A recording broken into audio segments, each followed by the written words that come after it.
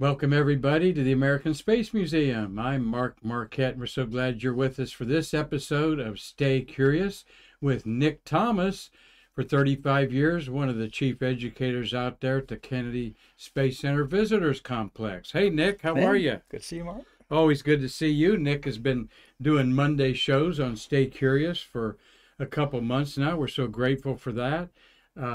I'm not sure how many episodes we're up to, Marty. I have it on my calendar up there. We've got Marty Winkle, my cameraman, co-producer. How you doing, Marty? Doing good, Mark. How are you? Good. You got a special guest in our studio today. I do. Got my number 4 grandson, Jack. Hey, Jack. Jack's been on Stay Curious before also. Jack, look around to the December date up there today, and 19th. And what number do I have under there written? 700 and something. What is it?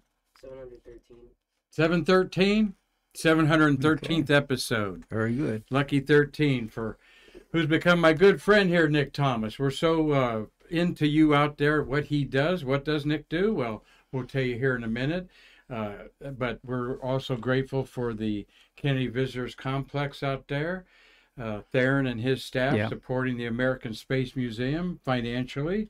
Gave us a little check for our situation here. We're going to say that they're sponsoring your program here. Let me push that up there, Marty. There you go.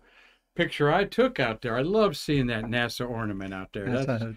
That's really one of the more expensive decorations out there. We have a big circular one in the center of the complex also, and it's up on a T stand, so we call it the NASA golf ball. That's right. See that golf ball right outside one of your, well, between two of your workplaces, the astronaut office and then astronaut encounter, where there's a beautiful universe theater that we see astronauts twice a day give their stories, and then you can get autographs. And it is the Christmas holiday season, or happy holidays, however you celebrate them. I would love someone to gift me that. That's a cool looking ornament. Old school, isn't it, Nick? I cannot imagine what that would fetch on eBay. That's a classic. Well, we're going to talk some old school stuff here with Nick. 1968, he and I both baby boomers, so we were in our teenage years. That year, 1968, was one of just an incredible, crazy year. We had 2 assassinations of Martin Luther King and Bobby Kennedy. The Vietnam War was raging in 1968. And then here we sent 3 men to the moon in a solo spaceship, the Apollo 8 command module. And that's what we're going to talk about today. But we do want to let you know that Nick is out there to put his DNA all over your camera out there. I wish you wouldn't put it that way. Yeah, I guess I won't. That sounds a little sketchy. He has handled so many cameras out there. You've been doing this so long, you handled the film cameras, right? Not saying how old you are, Nick, just a statement of fact. Tell you, the day that I remember very, very sharply was the day that somebody handed me a Hasselblad camera. That scared the living heck out of me. And I couldn't wait to take the picture and give it back to the guy because I'm holding tens of thousands of dollars in my hand. And I've knock wood, I've never dropped a camera. But that was the day, one day I definitely didn't want to. Yeah, that's the camera that went to the moon, as Tom Usiak knows if he's watching today.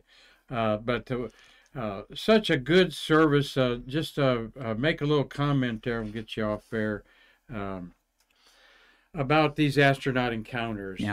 They're such an important part of who the Kennedy Visitors Complex is all about.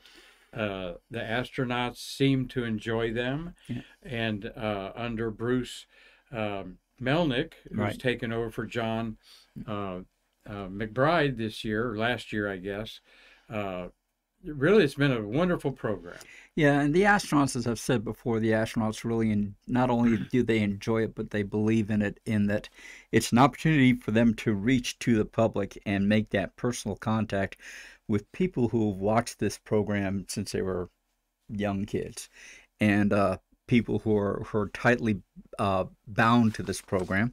And also, again, the second prong is to be able to make that inspirational pitch to the young people, to inspire them to seek careers in science, technology, education, mathematics, and to bring to them in a very personal way not only the excitement and all the technology and so forth, but the plain flat out wonder of what we do whenever we send people into space. So it's a great program. They enjoy it, they believe in it, and as a sidelight, we just happen to have a hell of a good time there. Yes, you do. I know you do. You're a great host. He is the astronaut wrangler that helps escort them around the place. You put the programs together, and no one does outreach better, I'm sure, than Don Thomas. This is astronaut Don Thomas with our good friend Carlton Bailey. Well, hey, Carlton. Carlton was always so subtle. He is a subtle guy. Just blends into the woodwork, Nick. You never know he's there. Yes, that is a jacket that has some cats on it. And Carlton, that was out there yesterday, Nick, on your day off. He got wires crossed. He thought we were going out there in the morning. We being a couple of us here at the American Space Museum. Connie McDaniel, our office manager, she loves going out there. We bought our boss, Karen Conklin, a season ticket. Oh, good. So she can come out there. Very good. With us out there. Don, an Ohio-naut from Cleveland. Go Buckeyes, go Browns. We had a good time talking to him. Carlton was out there. He said that he took him a special picture, this being Don's launch. I think this is the Woodpecker crew. And that up above the mast in the upper left is Comet Hale-Bopp. Yeah. Oh, yeah. Above the, was that Columbia? Yeah, it would be USA Columbia. on it? 8394 was Columbia. Yep. And I've learned Columbia has USA on the right wing. Yeah, not that was the first one off the line, and that's the way they were decorating them then. So thank you, Carlton, for your contributions to our American Space Museum on our Facebook page. And Don Thomas, thank you for a great talk out there. He went home last night. Where is home for him? Do you know? Does he live in? I didn't ask him if he still I would have to go probably back and Houston check. area there. But we're here for Nick Thomas to share his memories as a kid growing up in Daytona Beach, crazy about space. I grew up in Findlay, Ohio, just as crazy about space. And the man that sent us on this path to the moon is right there. Yeah, that is a remarkable representation of President Kennedy at Rice University when he made that thrilling speech about going to the moon. And as I've said before, you listen to that speech, and you get toward the end, and you'll hear him go off script. You'll see him, his eyes come up off the podium, and he's just speaking from the heart. And you could really see the fire in his heart as far as getting this country to the moon and doing it before the Soviet Union. So it was an exciting time. It was a very inspirational time, a very motivating time, and a very powerful time for young people growing up. Absolutely. We were going to the moon, and as we turn back the clock, Nick does a half a century, we have to emphasize the communication was not even 1/10 of what we have today. Oh, no. You listened to AM radio at the top and bottom of the hour was your Twitter. That was your most up-to-date info. And if you were like me, I couldn't wait to go to the library and get the new Aviation Week and all these magazines I couldn't afford that would have more detail in there. Am I right? Well, we always look forward to the Life magazine, and then of course National Geographic. Life, of course, had the contract with the astronauts for their personal storage, so that's where you got to know the astronauts and their families. National Geographic, of course, brought out some of the most beautiful images from that entire period, that entire space program. Just absolutely glorious. And of course, National Geographic did a feature copy on Apollo 8 in 1968. Absolutely. And of course, this is out of our Space View Park. Sandy Storm was the sculptress that did this beautiful rendition. Job. And one of, I think Carolyn Kennedy saw a photo of it and said that's the best statue she's seen. She tried to buy it, I think, and it wasn't for sale. But I'm going to let Nick wind him up and take us to the moon on Apollo 8. This was a big decision. We were in a heated race to the moon with the Soviet Union. And like I said, 1968 was one of the most horrible years in politics and war for America. And yet we were still going to the moon, Nick, with this crew. Yeah, absolutely. And as you mentioned, the times were so very turbulent with the war, with the loss of Kennedy and King, and then, of course, the terrible social unrest in the streets. You can remember, oh gosh, the Democratic Convention in 1968 in Chicago, where everything went nuts. Right. So our country was, at that time, seemed to be coming apart at the seams. And the one thing that this country could watch with pride and excitement were the flights of the Apollo program. And it really pulled the country together. And I remember the now famous story of the woman who sent the letter to the crew afterwards saying, "You saved 1968," which they did. They absolutely did. I'm getting goosebumps thinking of all these things as a kid. I mean, I'm 1968. I'm 14 years old, and you're, as a young man coming of age, you're wondering, is this what's going to happen the rest of my life? They're just going to kill our political leaders left and right. It was, I mean, I'm not exaggerating, am I, Nick? There was some fear. It goes back to the Tale of Two Cities. It was the best of times. It was the worst of times. And behind us is looking out the window when Apollo 8 started orbiting the moon. Is our green screen backdrop today. But here's the crew. Nick's going to tell us some of the personal stories about them and just how all three of these guys alive, right? All three guys are with us now. And of course, on the left, you got Mission Commander Frank Borman, who had flown previously on Gemini 7. To the very right, you've got Jim, not having been surpassed until Project Skylab. Oh, right. Well, in the background there's Bill Anders, our flight engineer / lunar module pilot, although we didn't have a LEM on the flight. And Bill Anders, a man of remarkable accomplishment. He ended up running General Dynamics during its peak period. I mean, everything was coming from General Dynamics at the time, and Anders helmed that. So it was funny. Al Warden was talking about Bill Anders in his book, and he said, Bill sort of likes to present the image of the cigar-chomping, Curtis LeMay, tough guy Air Force officer, but in point of fact, he's just the nicest guy in the world. Bill Anders is 89 years old. He was born in Hong Kong. Here are the guys in the 50th anniversary special that, wait, I'm going the wrong way there, Marty. Thank you. The gorgeous picture of these gentlemen 4 years ago. Anders, born in Hong Kong, is now 89. Borman was born in Gary, Indiana, and Lovell in Cleveland, Ohio. They're both 94 years old and best of friends. Well, this picture here is what you call aging with grace. Absolutely. They're three fantastic gentlemen, and until very recently, Bill Anders and Frank Borman were still flying their own P-51 Mustangs. So, have you met these gentlemen in your encounters? I've only met Jim Lovell. Okay. I haven't had the pleasure of meeting either Frank Borman or Bill Anders, but they are a remarkable team. And as we'll go into it shortly, just we're so indebted to them for their courage and their perseverance in making this mission of Apollo 8 come true. Courage is a word, yes. Yeah, we didn't even put a picture of the space capsule in there, that tiny command module that these men were going to the moon. A 3-day voyage there, 3 days back.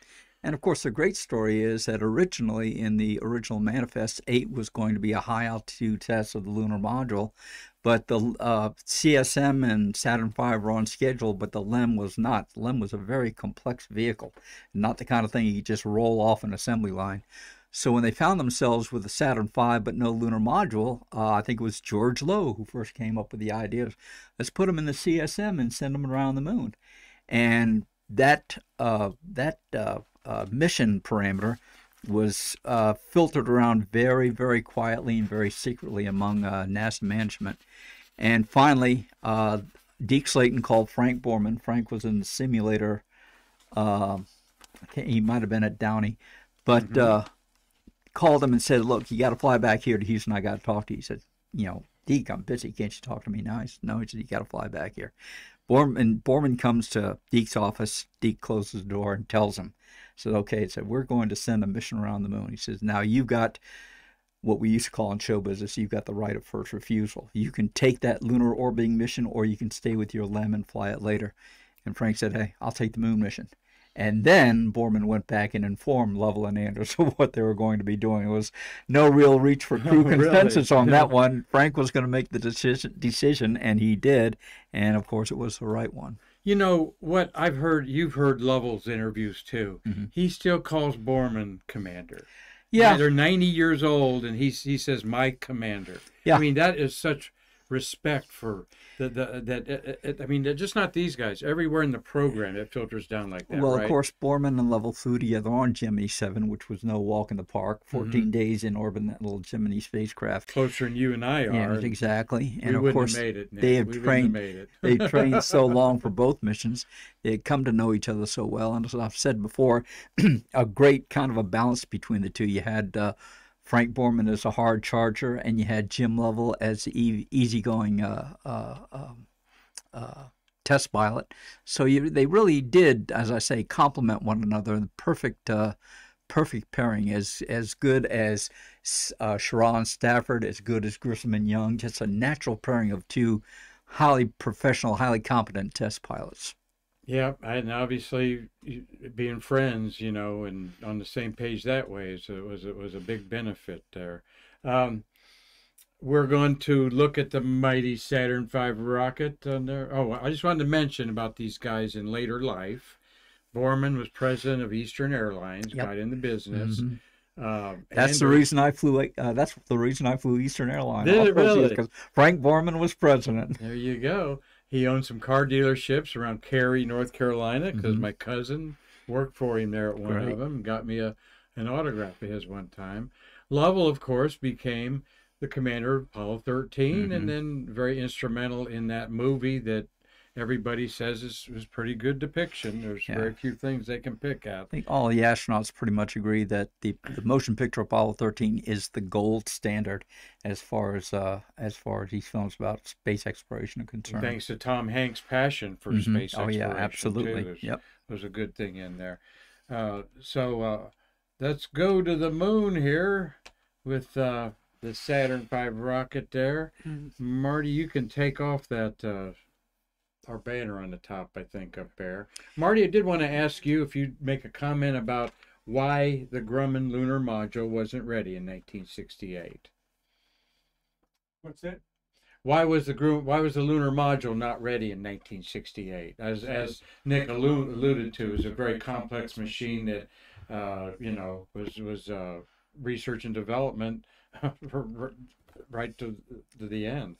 Yeah, main reason was design parameters were changing fairly often. We had a weight concern when NASA kept asking us to get the weight down, and that's probably the biggest challenge right there, was getting the weight down. But again, design changes. Still the only spacecraft built to operate only in the environment of space. Human beings getting on a Saturn V rocket, the most powerful rocket in the world, was no small feat. No, we'd had 2 unmanned test flights of the Saturn V prior to Apollo 8. The first one was a mission where the preparation for the actual launch was long and arduous, and they kept running into problems, one thing after another. And it was what would have normally been a flow of weeks turned into a flow of months. But finally, on launch day, everything worked perfectly. But then on the second flight, the run-up, the campaign to the launch went very smoothly. The launch itself did not. There were some problems with the early engine cutoff and I think some other problems with the vehicle. But just like with the Artemis, afterwards the engineer said, we understand these problems, we can fix them, and that's exactly what they did. Okay, Marty said Apollo 9 was in March 1969. So. Tom Musiak said, thank you. Howdy, Tom. Yeah. It's amazing how most of the Saturn V missions went on time and very few anomalies. And like you said, they knew what it was. Bytes is a megabyte, just to refresh your memory. Bytes is a megabyte, just to refresh your memory. And my gosh, yeah, it's just incredible memory. People probably don't even know what kilobytes are. No, they don't. That's why I said 1,000 kilobytes is a megabyte, because people aren't even talking megabytes now. It's gigabytes. Yeah, it's gigabyte now. In there. Nick, you're great to bring us a bunch of pictures for our slideshow here, and you always find some appropriate ones. Here, what do we have here? This is crew breakfast on the morning of launch. Frank Borman, of course, on the left, Jim Lovell in the center, and Bill Anders to his right. Now, on the right, I'm trying to remember if that is Charlie Buckley, who at the time was head of security, very famous. Is that Charlie person. Buckley? I I've always think it might. I've seen his name 1,000 I'm not times. sure. I'm not sure if it's him or not, but I know that Charlie Buckley would have been at that breakfast. He's on the back of every pass that you can imagine out there. And he was the security chief out there and did a great job. And I'd like to point out that this is NASA, so they have the most up-to-the-date high-tech things, right, Nick? Yeah. Check out that television, buddy. Back in those days, that was Yeah. it. Yeah, that was the high end of technology. Piece of furniture they always were usually. Yeah. You did your family have the one that had the record player in it too? On the let's see. No, we didn't have that. Oh, okay. No. The whole console and everything. But yeah, I just like pointing that out. You'd have to get up and turn the channel on the knob and all kinds of good stuff like that. I saw a picture recently of one of these old television sets that was taken back in the early 1960s, and there's a little 5-year-old boy changing the channel, and the meme said, the first known picture of a TV remote control in 1963. Absolutely. That was me. And Dad, get up and change that. Yeah, change channel. There's cartoons, stop. On there. Really rare photograph here, Yeah. Nick, that you harvested for us. Yeah, this is the crew in the simulator. You see the command module simulator behind them, what John Young used to call the Great Train Wreck, Yes. because you had boxes on boxes and odd angles and such. Now, in researching this picture, I was not able to determine if this was here at Kennedy, the Flight Crew Training Building, or the simulator at JSC, but we did have a similar setup here at Kennedy Space Center. Back in those days, the crews spent more time here at Kennedy than they do today, or did during the shuttle program. The shuttle program, you came down once for TCDT, you went back to Johnson, and then you came back here about 4 days before launch. But back in those days, TCDT being the big terminal countdown demonstration test. everything, dress rehearsal without firing the rocket. Right, yeah. Nick, when we see our Apollo heroes and Gemini heroes, for that matter, they're wearing the best fashions from J.C. Penney's or Sears. Okay. Yeah, you know, they're not wearing like our shuttle astronauts walk around in the blues. yeah, very interesting. You've got the band lawn shirts and the slacks and everybody dressing very casually. It wasn't until I think the end of the Apollo program, and certainly in the Skylab program, that you saw astronauts going from place to place out here in the flight suits. But back before then, it was just whatever you had in your closet. You just threw it on, and it worked. But some of them, I'm thinking Deke was always kind of distinguished. Deke had a red short sleeve turtleneck that he used to wear. Yeah, and he had a gold one too. I see had a lot gold of one pictures also, of, too. right? He wore yeah. like a turtleneck under his Right. sports coat a lot. That was sort of his look in Yeah. there. But look at the guys there. They're just, I mean, what a cohesive crew it seemed. Very relaxed, very easygoing, and you knew it was time to bear down and work, and you also knew it was time to relax and take it easy. Marty, you have a question from our Stay Curious viewers? No, not a question, but Carlton Bailey said lost feed and looks like it cut off. So ask if anybody else has lost feed. Okay, if we're not getting through out there, make a note to Marty there that you've lost contact with us. Of course, they won't see it if we have completely. We're going into blackout, huh, Marty? We're going to the blackout there. Maybe. LOS. So, all right, Carlton. It could be his location, too, as the squirrels and cats have descended on his property there. But hope we're getting through today, kicking off Christmas week here with Nick Thomas, lead communicator out there at Kennedy Visitors Complex. And he has attracted some VIPs for us to watch the program. Yeah, we have a number of the astronauts that I've privileged to work with, and I've brought them into the Stay Curious world. And what I've done is I've sent the YouTube link to them after the show is over, so they get a chance to see the show and have a little fun with it. Okay, but we appreciate that. That's what we're all about, the American Space Museum. Yeah, we're wondering if we're getting out, and I didn't put it on my computer there, Marty. So we assume that we are, but yeah, thank you all for watching. Stay curious, supporting us. 713 episodes we've done born out of the pandemic. So our humble nonprofit could be relevant when we closed, and it has evolved to having A-listers like yourself, Nick Thomas. It means a lot that you're here and want to share your stories with us. As we got the guys in training and around the breakfast table, what's this picture? This is actually from the post-flight debrief, and I do not know what's being discussed here, but you can see that's a very lighthearted mood, and even Frank Borman's having a good time. I would expect that before flight, Frank was probably bear down serious, but sure, yeah. And I'll tell you another thing. You look in Mission Control today, Johnson Space Center, and you see everybody on console, and by golly, they're in a tie or in a nice outfit. Everybody dresses in Mission Control. Yeah, good point. And I like seeing that. There's a protocol and a time for casual, a time for business attire, so Yeah, forth and so on. as opposed to say JPL, where they're very casual, open neck shirts and so forth. Yeah, By golly, the men and women in Mission Control in Houston are dressed for the occasion. right. You watch a JPL landing of unmanned craft, and you'll see all kinds of outfits Yeah. and so forth in there. I don't know if you know much about him personally as a leader. We've all read our books and so forth about this. Frank Borman was the right commander for this mission, right? Oh, absolutely. And as I've said before, Deke Slayton had a talent for picking the right people.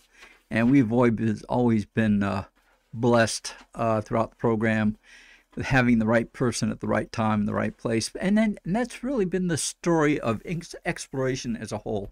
You have people like Lindbergh, Al Shepard, John Glenn, Frank Borman, Neil Armstrong, people like that who are just absolutely, they seem to have been born for that one particular mission, or in Frank's case, two missions.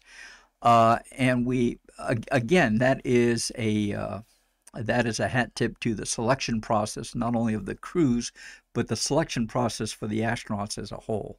And we had some very highly skilled gentlemen in the office at that time, which we still do now.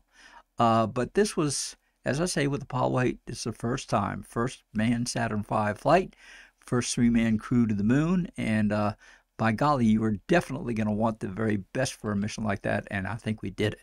Absolutely. We won the moon race with this. Nick will talk about in a minute. Though we didn't put boots on the moon. No. The Russians were so demoralized after this because their moon rocket had failed twice and they were way behind on stuff. But it might have been Alexei Leonov, the first man on the moon, training with Gagarin, that got killed in a plane crash. I think one of the interesting things is in an interview, Frank Borman said, I wasn't in it for the exploration. I wasn't in it for the science. I was in it to beat the Russians to the moon. And Frank was a pure warrior when it came to the Do their business, whether they could or not, to Well, make sure they were. Not having heard that story, I've always known that Frank Borman was a stickler for everyone to focus on their job and not to be distracted. And as a matter of fact, again, in another interview, Borman said at first he didn't even want to take a camera up there with him because he thought that was a distraction. Oh, really? You know, thankfully he was proven wrong.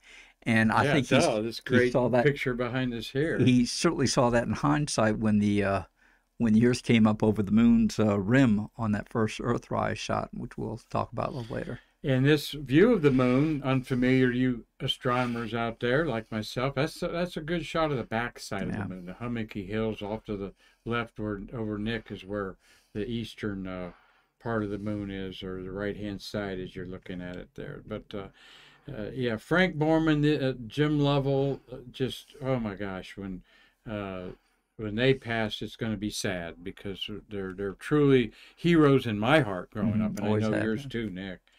Well, let's go to the moon with these guys. It was December 21st, first day of spring, 1968. The moon was rising at that phase. It's not a superimposition. Some awesome photographer had the right angle there. Yeah, and here we are, as I say again, launching the first manned Saturn V moon rocket. And just the power of that moment, quite aside from the power of the vehicle itself, the shock wave, the sound, the bright the bright exhaust and so forth. Just the power of that moment to stand there and realize that you are watching men leaving for the moon. It was like standing on the dock and watching the Nina, Pinta, and Santa Maria sail away. Mm-hmm. So it was a memory that I hold particularly close in my heart, and that whole step through the mission from launch to TLI to lunar orbit insertion and so forth. I can just remember where I was at each phase of it. And as you've said before, but where were you? You grew up well, I was in at home. Daytona Beach. Yeah, Did you and your dad come down? For yeah, the we were launch? here. We were here for the launch. We were in God, Titusville, really? 12 miles away, Ah. and then we got back. And later on that evening, we listened on TV, and they were preparing for translunar insertion. And I can remember distinctly after they performed that burn and they were on their way, I went into the kitchen where my mother was preparing dinner. I said, "We're going to the moon." It was just a remarkable moment that you couldn't really correlate in terms of, personal experience. It was just so large. It just hit you so hard that you needed time afterwards to kind of sit back and realize what you just seen, what you just experienced. Marty, what's your impression of the launch of Apollo 8? It was just fantastic. I mean, it's just hard to describe. Something so big, so majestic, and so slow moving right off that launch pad. Yeah, Don Thomas in his talk was showing a picture that he said was 4 seconds after SRBs, and it had almost cleared the tower. Boy, this lumbered off the tower. Saturn V took 14 seconds to clear that tower. And also during that time, the vehicle was performing a slight yaw maneuver away from the tower, which you can only see in certain pictures from certain angles. But that yaw maneuver was to keep from colliding with the tower, because that was the worry that everybody had as far as the first problem of launch was concerned. And in fact, those 5 engines of the first stage were programmed not to shut down during that time frame. They couldn't be shut down until after you cleared the tower. Interesting. Yeah. Never heard that little tidbit of those mighty F1s out there. Well, let's go to the moon. I'm going to get a sip of... Look at that, folks. Thank you, my boss, Karen Conklin. Got me a little Christmas present there. Stay Curious mug. I know Dave Stanges wants one. He's jealous. And Dave, I'll send you a note about what you asked me about after the show today. Let's take us to space there. The trip, 3 days out there. They did some TV telecasts. Now, these are shots from the 16mm camera they had on board. And here you see Frank Borman over in the left seat, the commander side. Just above his head, you can see the sun coming through the rendezvous window. And to the upper left of the image, you can see the hatch window, the sun coming through there as well. And I'm looking over to the right, somebody in the lower equipment bay, but I can't make out who that was. Marty, we have a question. Yeah, William Whiting is asking, where was Marty during the launch of Apollo 8? All right, William Whiting up in Michigan. Great to hear from you. Yeah, I was just outside between the LCC and the VAB watching the launch, and then getting ready to go back and work on Apollo 9. Getting the next one ready. I didn't look at what time of day that was. You remember morning? Usually these were in the morning. Yeah. Yeah, I don't remember. It's kind of 50 years ago. Some halcyon days around the Space Center there. How that just tell you. And, I'm glad you mentioned it was a 16mm film because I was on Flickr. I've told you all about all of the Apollo film is on Flickr, Apollo Archive, like a movie strip, or like a film strip. And I looked through them all. I couldn't find any pictures of the crew on there. I said they didn't take any still pictures of themselves among what I got a chance to look through, but all of them obviously were on off of the video. Here's another shot. Film. Here's another shot from the 16mm camera. Bill Anders on the right side of the spacecraft, the right window just over him, sun coming through, and of course that beautiful mission patch that I think Jim Lovell largely designed, the circle, the figure 8 around the moon and the Earth. Now originally, it's interesting to know, but originally Apollo 8 was going to be circumlunar, and it was just going to swing around the moon and come back home. But then everybody sat down and talked about it. They said, as long as we're there, why don't we orbit? And it's a good thing they did, because that's when they discovered the mass cons and the mass concentrations that would affect the eccentricity of the orbit, of the lunar orbit. So, yeah, very good decision on the part of management. And I can remember reading the story of one of the meetings where they're talking about this, about going to orbit the moon instead of just swinging around. And I think one of the managers was somewhat reluctant to commit to lunar orbit. And Frank Borman was in the meeting, and Frank said, hey guys, this whole thing is about going to the moon. As long as we're there, let's go ahead and do it right. And they did it right. They spent 20 hours, 2 hours each orbit, so they did 10 orbits around the moon. We're going to talk about the most famous orbit they did here in a minute. Marty, you have a comment? Yeah, it launched at 7:51 a.m., which kind of 7:51 a.m. Okay. Since I kind of worked the 7:30 a.m. to 8 or 7:30 p.m. to the 8 o'clock a.m. shift, I would have definitely seen a launch. Titusville traffic at that time in the morning was a real adventure, I can tell you that. And then gone home and got some shut-eye, Marty, to go work on Apollo 9. That's interesting there. There's and then here's Lovell. Jim Lovell down in the lower equipment bay. To his right, we can see the a nav station with the sextant and telescope. And if you look below the telescope, you can see some white writing there on the console. And those are the sight stars and their numbers that you would feed into the computer if you wanted the computer to guide the sextant telescope to the proper sighting star. They had manuals with them. They had flip charts that big rings on them to get their what they were doing, when they were doing. And there's Lovell at the nav station, and on his right he holds a small joystick which manually moves the crosshairs of the sextant telescope to the proper star. And I'm not sure which eyepiece is for which. One is for the sextant and the other is for the telescope.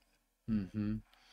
Interesting that this navigation thing's not dissimilar to same stars that were used by Columbus, Magellan, da Gama, all the great explorers of Lindbergh. All the greatest explorers use those same stars, and we'll keep using them. How do you think Jim Lovell's experience doing this on Apollo 8 helped that very difficult maneuver on Apollo 13, firing that engine and having to keep the vehicle steady manually? Oh yeah, this certainly gave him a lot of good practice as a run-up to that particular maneuver. Jim, being the command module pilot on board Apollo 8, was responsible for guidance and navigation. And so he was well prepared. When that came up on Apollo 13, he was well prepared to perform that task. Just another little serendipity of their survival, let alone Fred Hayes knowing every nut and bolt on that machine. What do you got there, Marty? Well, he was prepared, but Jack Swigert was the one who did the navigating on Apollo 13. Right. Yep. All right, good. Yes, and on Christmas Eve, 1968, they orbited the moon. They did a live telecast, one of 6 live telecasts they did on there. And I'll never forget it, and I know you won't, Nick Thomas. Yeah, every Christmas I take the time to play the reading of Genesis from lunar orbit on Apollo 8. It was such a unifying moment for all of us here on the Earth. Just remarkable to look back in the context of human history as to how far we've come in such a short time. And while some people who will remain nameless kicked up a fuss about the reading of the Bible up in space, those people were going to be miserable no matter what we did. Exactly. But it was an inspiring moment for myself as a young boy. And I remember probably about 6 months later, as being one of the altar boys who would read the epistle at Mass, I had the chance to read those opening verses of Genesis, and that was a nice moment. Well, we are a Christian country. Back in 1968, of course, we accept all religious faiths in our country. That's why we are. The great country that we are. Just got to note that we lost the feed again. Oh my, I don't want to see that going on. Maybe there's storms going up. What in is that? Just a Michigan. Facebook feed? FaceTime. I need to YouTube. Okay. Okay, switch to YouTube if you're not getting us on Facebook in some manner there, and we will solve these technical problems and look at them. But we're enjoying a conversation with Nick Thomas, who has been coming on our Stay Curious program on Mondays and sharing space history. And this is a seminal moment in the Apollo program where we bridged the 240,000-mile gap to the moon. 3 days there, orbited for a full day. Then they got 3 days to come back. Just an incredible time, as Nick and I have been talking about here. 1968, one of the just incredible years of everything going on in our country, and you know what they saw probably surprised everybody about what actually unified Americans and the world was not the pictures of the moon that we watched as they read the Bible orbiting, but this picture. Yeah, the picture of the Earth coming up over the moon's limb. I would expect that this was probably one of the very first shots taken. And if you've gone to the video on YouTube, which plays the onboard intercom during that first view of the Earth, you'll see there was a lot of fast moving and changing of cameras and films and so forth. And this might have been one of the first shots taken on the fly of that Earthrise. You see it's very close to the Earth's limb there. And as it came higher and higher, the guys were able to get a little more focus. But there in the foreground, you can see the sill of the rendezvous window. And the view actually, as the vehicle was, spacecraft was rotating, it passed from the rendezvous window to the hatch window, and I think over to the next rendezvous window. But yeah, that would have been one of the first instances where they saw this incredible image. And you'll hear on the tape where they're saying, "Oh, get a picture of that." And Frank Borman says, "Don't take a picture of that. It's not scheduled." And I think at that point, Borman was kind of kidding his own reputation, because Borman up to that time had been pretty much blind. Yes, I think he and had if it wasn't tongue-in-cheek on scheduled, that. I think he was throwing a little dig at himself. I thought that was Yeah. that was pretty cool. And so they scrambled for color backs of their Hasselblad cameras, the right a 500 camera, millimeter lens, right, and all that. Lenses and the right film and so forth, but it all paid off. And today, when we go to the moon, they'll have every moment that they orbit and know where the Earth is and all that stuff. But this was quite a surprise. It was shocking Yeah, to it them was. to see it pop up like It was that. interesting in that, of course, during the mission, all we got was the black and white TV camera, and the Earth was essentially a white blob on the moon's horizon. It wasn't until they came back and they developed those films that we were able to see these images. And it was interesting in that one of the astronauts said we went all the way to the moon to discover the Earth. Absolutely. I think that's pretty accurate, because we saw just the size and the isolation of that beautiful blue marble in the black void of space. One of the most famous pictures rivals the visor shot of Buzz Aldrin on the moon with Neil in the visor there. All three astronauts have signed this lithograph from Johnson's, or actually it was come out of the Manned Spacecraft Center in Huntsville. And that's worth a pretty penny in auctions, so forth. You run across one of those, you might be You might be able to $500,000. You might be able to send the kids to college. That's right. That's right. But the blue marble, which then the great popularizer of space and astronomy, Carl Sagan, really jumped on this to let everybody realize this is us. This is what we look like, a blue marble. Everything that has happened in humanity's records since the beginning of time. One of the astronauts said right this there. was the first selfie. that is there. And appropriately so, Nick and I talking about it, that when these astronauts came back from the moon, they became Time Magazine's Men of the Year. It was like John Glenn all over again. These guys got the ticker tape parades. They spoke to a joint session of the Congress in very eloquent terms as to what they had seen and what they had experienced. And Frank Borman's famous quote before the Congress saying that exploration is the essence of humanity. And that's what we're all about, seeing what's over the next hill, seeing what's out there, and going out there and finding out for ourselves. It's all good and very important to send robots and rovers, but the human being has to be there to make the real, I think, gut level assessment of it and put it into terms that other human beings can understand. While we're all impressed by those pictures and images coming from the rovers, it's going to be a whole different thing when a human being is up there. And as you saw on the Artemis mission, we got some beautiful views of the moon and the Earth from that spacecraft. But the one thing that was lacking in those images, as sharp and as clear as they were, the one thing that was lacking was there was not a human finger on the shutter taking the picture like there was on Apollo 8. And I think those are the pictures that I look forward to see. The Artemis 1 pictures were a nice warm-up, but I'm looking forward to a human being putting that camera in the window and pushing the shutter. Absolutely. Hopefully we're going to see that happen within 18 months or so there. Well, we're going to Nick's going to tell us a little about Borman. This is probably, in my view, this is the best picture ever taken of an astronaut. And I think that even includes the picture of Buzz on the moon. Because put it in the context of history at the time, here we are getting ready to put the first 3 men on top of a Saturn V moon rocket, most powerful rocket in the world. We're going to send them to orbit the moon. And you look at Borman's face there, and you see determination, you see mission focus, you see courage, and you see a total lack of BS, we'll put it that way.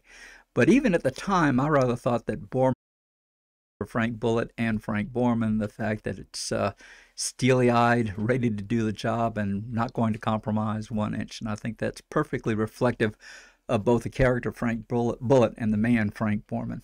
There you go. Bullitt was a detective, a great movie from 1968. And also the star of that film was the Ford Mustang, the '68 Fastback, and the seminal car chase in that film. You go back and look at it, you can see it time and time again, and it never loses its excitement. I did a little research. 10 minutes was that car chase on there. About an hour into the movie, and he got through the streets better than Popeye Doyle ever did. And same driver, same stunt driver was with Steve McQueen. That was Bill Hickman. Oh, is that right? Hickman was the stunt driver for the French Connection, and he was the driver of the Black Charger. And when they rehearsed that at a racetrack in California, what they would do is they would play tag. They would circle each other, and McQueen would come up on Bill Hickman's right and come in closer, going over 110 miles an hour, and McQueen would reach out and tap the fender, and then Hickman would have to come back, circle around, do the same thing to McQueen. They continued doing this maneuver all the way around that racetrack, and that's how they built their timing, their trust, and their coordination for that remarkable car chase. You know quite a bit of stuff about Hollywood, too, and after all, Nick, you spent a little time in New York City as an actor, correct? As a struggling actor. Struggling actor. Well, hey, you know, in there, but yeah, I love this man. He's got a lot of good taste and so forth in there, and we are just pleased that Nick wants to be part of our Stay Curious here. And there you go, doppelganger of Frank Borman. Could it possibly be the great actor Steve McQueen? Steve McQueen there, and gee, I hope not, because that would fuel the conspiracy theorists out there. Steve McQueen went to the moon instead of Frank Borman. Well, if Steve McQueen had gone to the moon, he'd have gone there in a green 1968 Mustang Fastback. That's right. That's right. So, well, let's get the boys back home here. What a rare photograph that is. Beautiful shot here taken from a KC-135 of the reentry of Apollo 8. And you can see that vehicle encountering that 5,000 degree temperature, much the same as Artemis 1 did when she came back home. If you look down below the vehicle, you can see those sparks floating beneath it, and that's actually the service module burning up. Yeah. And there are 2 UFOs there above the streak there following them in the those are actually lens flares off the artifact of the camera lens there. But a rare picture there for sure. And then they're back home. Back on the Yorktown, and just an amazing moment. Yeah, look at their faces That there. yeah, I can't imagine how those guys must have felt at that moment. The sense of pride, the sense of accomplishment, but at the same time, the sense of humility, having seen what they just saw. Just a remarkable moment in the history of the program. Those three guys coming home safe and sound, and goodness gracious, you can imagine they were telling stories for a long time after that. The first human eyes to see the Yeah. back side of the moon. We'd seen photographs of it, but no one had really seen it before. Yeah. And we've got this billionaire that wants to take Elon Musk's Starship with a bunch of artists and so forth. And I think that's a good thing to get that, if they want, whatever they want to do with their own money. But yes, we're into a new age, half a century later, of how we're going to look at the moon and treat this interplanetary exploration to our closest And neighbor. it's remarkable, even though we are returning to the moon, it's still brand new. Yes. It's still new and it's still fresh, especially to the younger people growing up now and experiencing this sort of adventure for the very first time. I've always said that I think that every generation should have an Apollo in their lifetime. A nice Artemis launch that we Yeah. saw there, that you pulled that image off Yeah. there, and the contrast between that and the Saturn V rocket. Phew, just we can't wait to go back. But you know what? This Artemis 1, from what I've read, Nick, nominal. Yeah, everything just looks like it's tracking right down the center of the plot board. There were a few funnies with the vehicle heading out, so you find the problems so you don't find them in the real game. And though we did find relatively, comparatively few problems with this, you can be assured that the engineers and the scientists are going to be all over them, working them, solving them, and bringing about an even better or more robust vehicle for our first manned flight of the spacecraft about 2 years from now. Good job to you, the Artemis generation out there. Yeah. We got some usual people watching today. Carlton Bailey, Tom Usiak, Doug Forrest. Great to see you, Doug. I need to call you and wish you a Merry Christmas and your wife there in Los Angeles. Dave Stange. Who else we got there? Well, let's see, we got Lynn Langford McDaniel, I'm sorry, Okay. Cliff Watson, William Whiting. Cliff Watson is in Pomona, Australia. And thank you for the okay. stars that he sends us, Cliff. Great. Tammy Miller, Heather Smith, Robert Law, I believe that is, Dundee, Margot Scotland. Watson. And Hey, Margot Watson. She's got a friend that has got moon water. Have you heard about the moon water? no, I haven't. Well, we're going to bring you some moon water. We're going to drink some moon water on the set with this young lady who Margot's turned me on to. And name escapes me at the moment, but that's my senior moment. And let's see, Mahmoud Abdul Aziz and Dane Damano. All right. Thank you all for staying curious. I'd very quickly like to say hello to some friends that I'm going to send this YouTube link to. Some of the astronauts that I'm privileged to work with, which include Susan Kilrain, Wendy Lawrence, Fencer.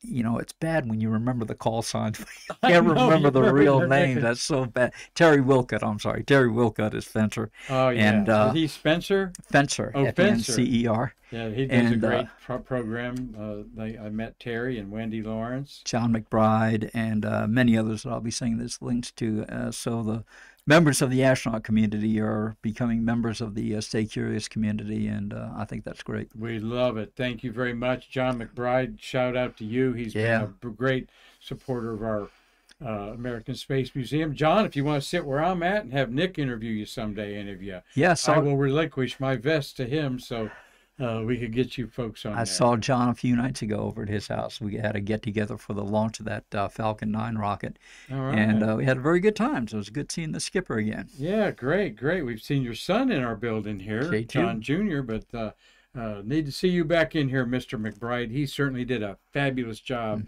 as the head astronaut out there at the Kennedy Space Center Visitors Complex he was out there over 10 years, wasn't he? And as I say, when John came on board, he was part of the machinery that got Atlantis out there. And John was very quick to remind all the people in management that, you guys don't have one of these things by divine right. You're going to have to fight for it because the competition for these orbiters are going to be very, very fast and furious, and any proposal that you submit has just got to be top of the game. They submitted that proposal. It was top of the game, and the rest is history. well, over 300 American astronauts that have rode the shuttle, and we are so grateful that you're watching us out there. And we know you do good things out there, just not these astronaut encounters, and that's what we love about them. Doing things in their communities to inspire that next generation. Yeah. A couple little trivia things here we want to talk about before we leave the crew of Apollo 8. And a couple of things that I was surprised that you weren't really aware of. This Led Zeppelin album, A Whole Lot of Love, is the first, when you set that needle down, that's what you're hearing. Well, not having been a follower of Led Zeppelin, I'm sure you'll understand that I was Well, I on guess top I of this will. particular story. I will, but can't imagine why not. But you were More Sinatra and Tommy Dorsey for me. And I was a little more rock and roll for sure in my misspent youth. But yeah, Led Zeppelin 2 has Frank Borman on the cover of it. Yes, right. If you didn't know that, there's Frank right where he signed his name. He endorses this Apollo 8 commander. They thought it was Neil Armstrong, the art director in London, doing this. Yes, beside Frank is the lead singer, Robert Plant, and Jimmy Page is below him, and the other two guys there. And this is his West Point picture that they pulled out of there. And I think it's cool that when Frank was presented with this, that he heartily endorsed it and held it up there to proudly autograph it. I believe this is probably at Space Fest a few years ago there when he was a little bit younger. And then on this famous moonshot, the International Astronomical Union that names things on the planets and in space has named two craters seen in this photo were named after in honor of the Apollo crew. Anders Earthrise is that crater there, and 8 Homeward is the name of the other crater, and there they are seen from a lunar orbiter photograph there. So that's pretty cool. A little bit of trivia to pick up today as we end our Stay Curious program here with Nick Thomas talking about, I gotta say it's probably my favorite Apollo mission because how it affected me as a young man and in high school, and that, oh my God, we were really going to go to the moon now. We were really going to land on the moon after orbiting it, no doubt. And that's how I felt about it. Yeah, and to me, again, I remember the absolute awe-inspiring launch of that vehicle. And the thought that you're staying there and you weren't just watching history happen, you were watching human history happen. And it was a moment in time that everything came together for you as you looked at it. The whole exploration continuum, if you will, from the Wright brothers to Lindbergh to this moment now. And you realize it had not only continued, but it was going to continue. And now these young people, the next year and a half, 2 years, are going to be able to experience the same thing when Artemis II orbits the moon. The more things change, the more they stay the same.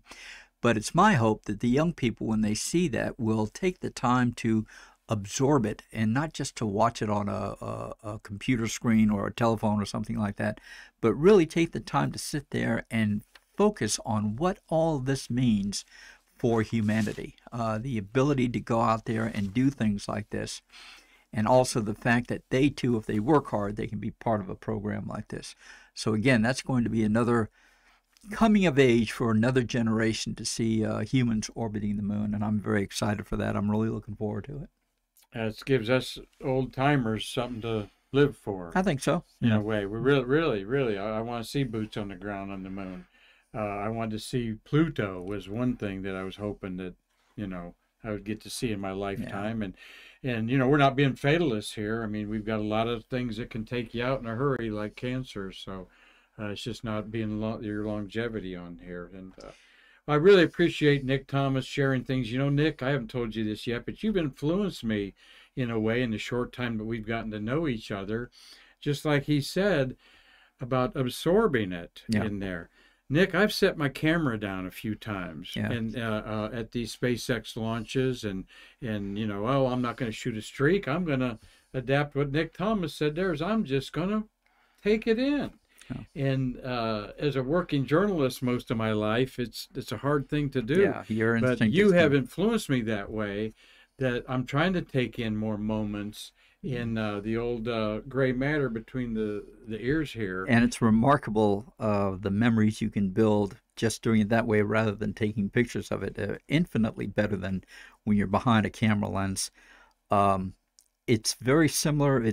It's like Bob Cabana told all of the rookies on his cruise. He said, whenever you have a chance, take the time to look out the window and make that memory, make that visual memory. Look at that Earth, look at the cosmos beyond, and make that memory, and you won't regret it. And I think that's true. It's certainly true for every member of Colonel Cabana's crew that I've been privileged to speak to. So yeah, take that moment to let the mind do what it does best, which is to record these images that are sometimes very hard to pull all together in real time. But you'll find later on, as you reflect on it, all the shadings, all the facets will come through to you. And it is like a diamond with several facets. No matter how you turn it, you always see something new. And that doesn't happen with a camera. With a camera, you get the one shot, and that's what you get. With your memory, with your mind, you can record, although you don't realize it at the time, you can record all of those magnificent facets of the experience that you're seeing. With all of our senses. Nick, thank you for sharing that, because a photograph, you know what I ask a lot of people that I interview, including the astronauts sometimes, is what did it smell like? What did you hear? And this is part of absorbing what you're watching. Yeah, is our other senses there. Sure. So, Nick, thank you a lot for another terrific show here. And appreciate all your preparation for it, and wish you a Merry Christmas, my friend, with you and your family. That's right, and happy holidays to anybody out there that doesn't want to celebrate Christmas. That's fine with us. There's a old school artist, Mackie, I think is the name of that artist. Merry Christmas from Cape Canaveral. That's right. That's right. So, anything that you wanted to share before we leave? I think we're good to go, other than to say, to wish everyone a Merry Christmas. And if you have the opportunity, go back to YouTube and listen to that opening chapter of Genesis being read by the astronauts as they opened the moon. And again, listen not just with your ears, but with your heart. And again, see all those facets in that beautiful moment. And I'm going to post that on Facebook at your suggestion there, so people can enjoy that this Christmas Eve. So, Marty, do we have anything else to take care of on our Streamlabs broadcast there? He is speaking to us on our USAC, the USAC family microphone. No, we're good to go. We had some Facebook and YouTube audio dropouts, but there's nothing we can do about that. No, maybe it's solar flares, maybe it's squirrels eating the cables. We don't know. Maybe the KU band antenna was off the tail. That's right. That's right. So, well, thank you, Marty, for a great job here. And we enjoyed your grandson, Jack, sitting in here. Jack, good to see you again, young man. And thank you, Nick, on behalf of our American Space Museum, where for 20 years we've been preserving the birth of America's space age in its delivery room, Brevard County, Florida. I'm Mark Marquette saying we can't wait to see you again to bridge the space between us.